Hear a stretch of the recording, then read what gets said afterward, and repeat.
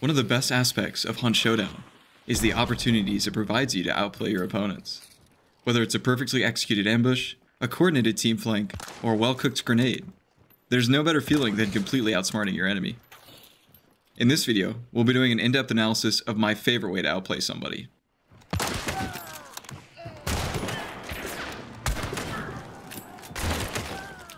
Dude. The wall bang.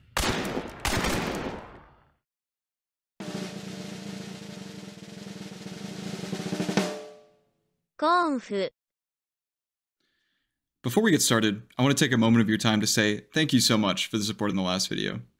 I received an unprecedented amount of positive feedback on it, especially for a first-time upload, and viewers like you really encouraged me to work on projects like this.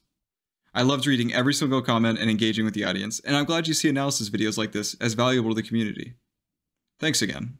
Let's get into the video. Oh, I see him, yep. Hit him, poison, okay, down below. I'm just gonna jump down below then. Another one's pushing up. He's dead? Nice. He's dead too? Nice. There's a lot to talk about when it comes to bullet penetration. You probably already know that there are primarily three types of bullet sizes in Hunt Showdown: compact, medium, and long. And that compact has the least penetration, medium has the second best, and long ammo has the best penetration. What you might not know is how much better medium ammo is over compact, or long over medium. And you definitely wouldn't know how much damage is lost as a bullet penetrates objects. Once you throw FMJ into the mix, you've got at least 6 bullet types to understand. You may have heard that FMJ compact is better at penetrating than long ammo, but how true is that? What about medium ammo FMJ? Is there ever a scenario where FMJ long ammo gives you a penetration advantage? Then throw shotguns, Spitzer Ammo, the Nitro Express, and high velocity into the mix, and there's suddenly a lot to know about bullet penetration. Buckle up. We'll be covering any question you could possibly have about punching holes through walls in this video, so that you can make the most informed decisions possible with your loadouts.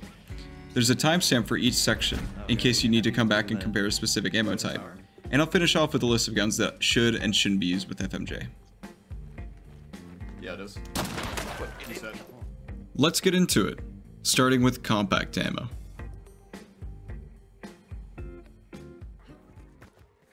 Compact ammo, as the smallest and lightest ammo type, has the worst penetration of the 3 primary ammo types.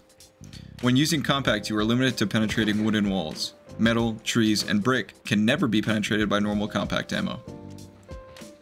While you incur no damage penalty by shooting through one piece of wood, there is a 40% damage decrease through a second piece.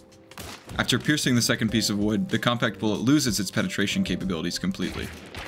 Additionally, you should know that there is a limit to the range at which compact can penetrate wood. It varies slightly between guns, but sits at around approximately 50 meters. Set that guy down.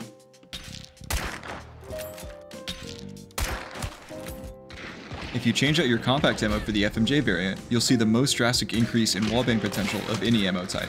FMJ lets compact pierce through one metal sheet with no damage decrease, and can pierce through 2 pieces of metal at a 50% damage decrease. FMJ also increases the amount of wood walls that compact can penetrate, and allows bullets to pass through thin trees. Do note that while FMJ compact and above do gain the ability to penetrate a singular brick, it will only help you clip corners of brick walls, not pass completely through them. Additionally, it retains its penetration through wood walls to at least its effective range, and retains metal piercing capabilities up to approximately 80 meters. FMJ also increases the max damage range of compact weapons, 20 meters to 30 meters for every compact weapon except for the Winfield suppressor, which goes from 10 meters to 20 meters instead. Medium ammo, being the neglected middle child that it is, has near identical penetration properties to compact, except that it loses less damage through more than one piece of wood, seeing a 20% damage decrease instead of compact's hefty 60% damage decrease. It also doesn't lose the ability to pierce wood walls at range, unlike compact ammo. With FMJ, medium ammo gains the ability to pierce metal, and can pierce 4 pieces of wood, incurring up to a 35% damage penalty. It also can penetrate thin trees. The range increase for medium FMJ is interesting. While the max damage range of compact and medium are the same at 20 meters, FMJ increases the max damage range of medium ammo rifles to 40 meters, unlike compact's 30 meters. Medium pistols, the Vetterli silenced, and the Centennial silenced still go from 20 meters to 30 meters. Standard long ammo has much better penetration values than both standard medium and compact. It can penetrate up to 4 pieces of wood cover, and can penetrate 1 metal sheet. While the penetration is good, it is still completely outclassed by FMJ Compact.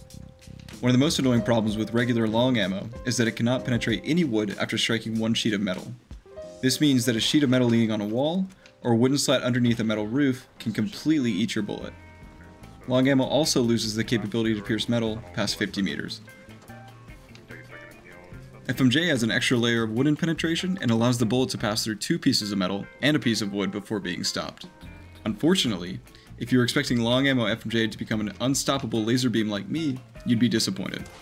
There are very few objects that can be penetrated by FMJ long that can't be penetrated by anything else. You do not get the ability to penetrate bricks or large trees. The one piece of cover that I was able to find where FMJ pierces that no smaller caliber will pierce are the metal stairs that you see in Nichols Prison and Pelican Island Prison. If you have a vendetta against those stairs in particular, FMJ long ammo is for you. There is a sizable range increase for long ammo FMJ. 40 meters to 60 meters for most guns, excluding the Sparks suppressor and the Sparks pistol, which go from 30 to 40 meters and 20 meters to 30 meters respectively. On the topic of long ammo, let's touch on Spitzer ammo. Spitzer increases your bullet penetration and increases bullet velocity while negatively impacting damage. Spitzer carries its damage through walls even better than FMJ long. As an added bonus, Spitzer can also pierce 1 enemy hunter and strike the one behind them, an attribute shared only with the Nitro Express. Though it has even higher penetration values, it still cannot penetrate large trees or bricks. Interestingly, it doesn't increase the max damage range, unlike FMJ. Like I said. Go no. Finishing up on bullets, let's talk about the gun with the best penetration in the game, the Nitro Express.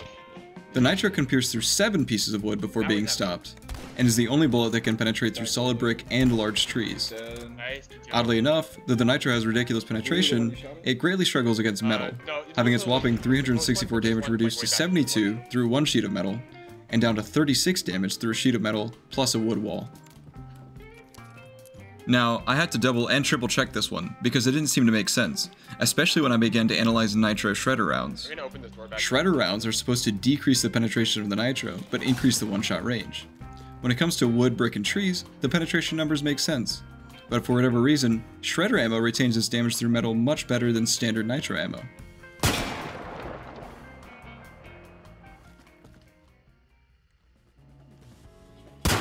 To me, this seems to be a balancing error, where the metal penetration values got mixed up between standard ammo and Shredder ammo, but feel free to speculate in the comments below the reasoning behind this. Oh, on this mound right here. The further back mound, Shotguns, fortunately, are a bit more straightforward. Buckshot can only penetrate 1 wooden wall, and it can only do this out to a certain range, 10.5 meters for long and medium barrels, and 8 meters for short barrels. In my last video on shotgun slugs, I said that slug penetration is on par with compact ammo. While that was mostly true, there are slight variations worth noting. A single wooden wall will shave off approximately 1 meter of range from your one shot with slugs. Additionally, slugs do not stop penetrating wooden walls past a certain range, unlike compact.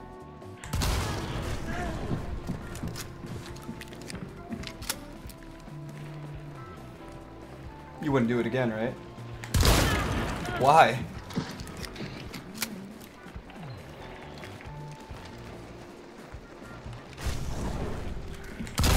Stop!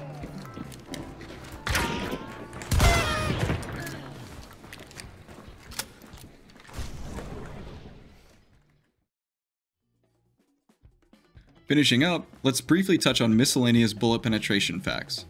High velocity is the only special ammo type that neither increases nor decreases bullet penetration. All of the other special ammo types not mentioned in this video, such as explosive, incendiary, and flechette, remove penetration on every surface, excluding chicken wire. Do note that penny shot and poison ammo share a unique property that doesn't allow them to ignite explosive barrels. Yeah, watch it.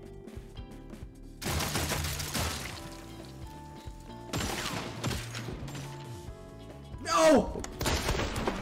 Are they pushing you hard? Oh my god! Limb penetration exists on every gun that doesn't shoot pellets or arrows. This means that shooting a hunter in the arm being held in front of their torso counts as a torso shot, not an arm shot.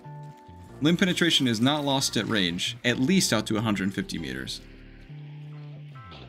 Shooting through concertina requires at least standard long ammo, and FMJ and Nitro ammo appear to more easily break the wires.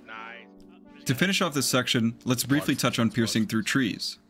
If your long or FMJ bullet hits a portion of a tree that is as thin as the green section of this image, it will penetrate. If the tree is as thick or thicker than the red section, the only bullet that can penetrate it is the Nitro Express. And that's it. We're done. Here's a nifty little spreadsheet that shows the damage multipliers from penetrating cover with each ammo type. You can pause the video if you'd like to read into the numbers a bit more. And as promised, here's my opinion on the guns that you should and shouldn't use FMJ on. Almost all pistols that can run FMJ should. The muzzle velocity penalty is much lower in comparison to rifles, and the marginal benefits are much higher for compact and medium ammo. Most compact and medium rifles are fine with FMJ, but can also be viable with other ammo types. FMJ should typically be avoided when using long ammo. The marginal benefit is much less than that of medium and compact, and the muzzle velocity penalty is much higher. One notable exception is the Sparks pistol, which appreciates the increased range with a less drastic muzzle velocity penalty.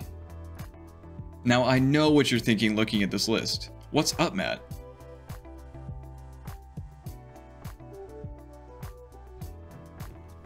If you're still watching here at the end, pat yourself on the back. You now hold a PhD in penetration. I know this was a lot of data to digest compared to the last video, but I hope you'll find it useful. I sure did. If you are still here, you should consider joining my Discord. As you can imagine, doing all this testing by hand is time consuming, so if you'd like to help collect data and demystify Hunt Showdown mechanics, swing on by. Link is in the description.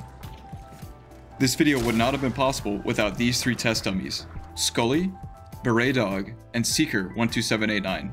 Thank you so much for letting me shoot you a bunch. If you didn't catch my last video, it was an in-depth analysis on the damage ranges of slugs. Click here to check it out. No spoilers, but my next video will be putting a long-standing debate to rest. Stay tuned. Alright, hopefully the heavy rain doesn't start so I can set people on fire. Okay, cool, thanks. No way, dude! No way that timing is like, I'm saving that.